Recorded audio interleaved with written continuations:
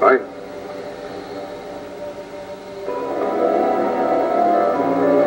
Seamless?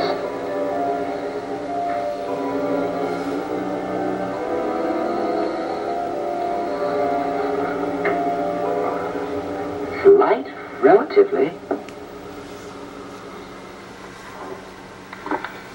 Now, let's get it open. If it does anything hostile, yell.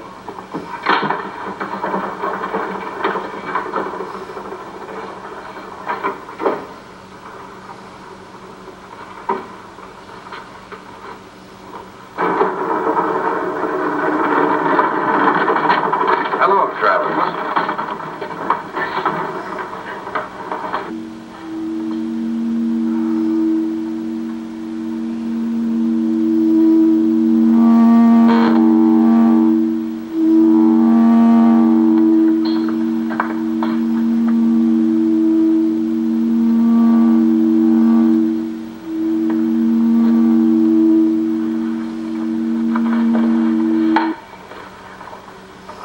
Having failed, we decided to try the laser beam.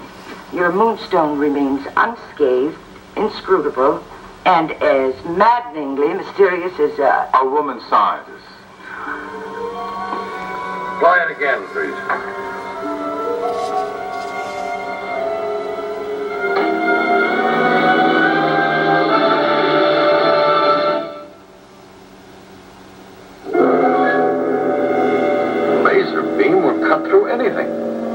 Why, it can drill holes in diamond.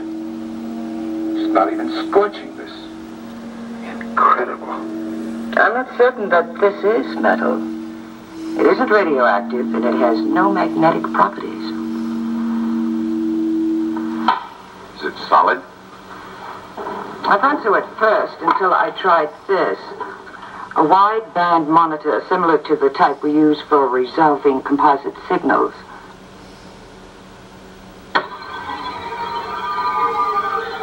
I think this will take care of any notions that our little Moonstone is solid.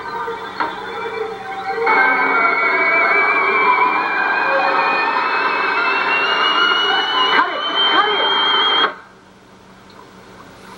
it! Electronic equipment? Possibly.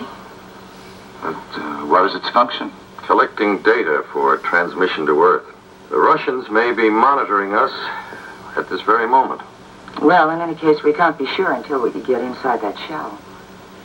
Have you talked to Washington, Professor? I'm due to transmit in half an hour. I'll pass along this information to the committee. You better come with me and bring your notes.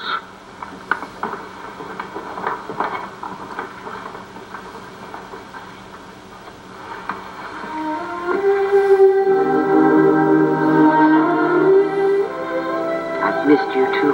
Let's skip dinner. Oh, I'm famished. I'd rather take a stroll in the moonlight. You're out of your mind. Maybe that's why I love you so much. You make me laugh. Do you? What? Lovely. This wouldn't have anything to do with the fact that I'm the only woman on the moon, would it? Obviously.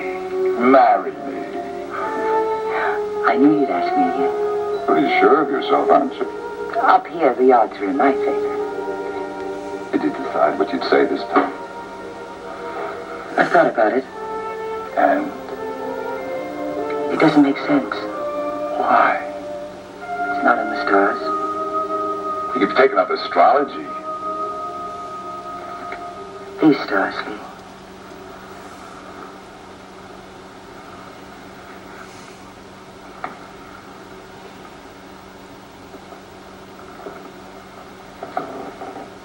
Diana, I've dedicated my entire life getting these stars.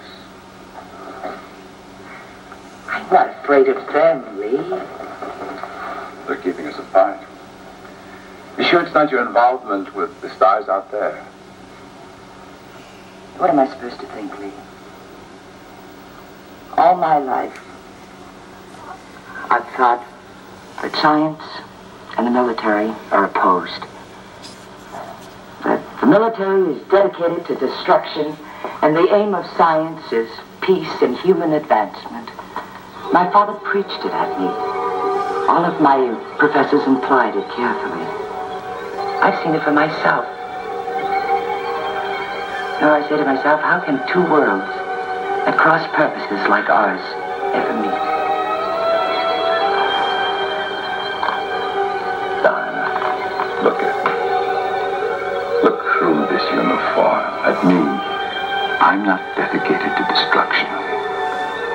I'm the stalker. A man. A man who wants to spend his life loving you. When you say it that way, you make me feel narrow-minded and foolish. Foolish enough to say yes?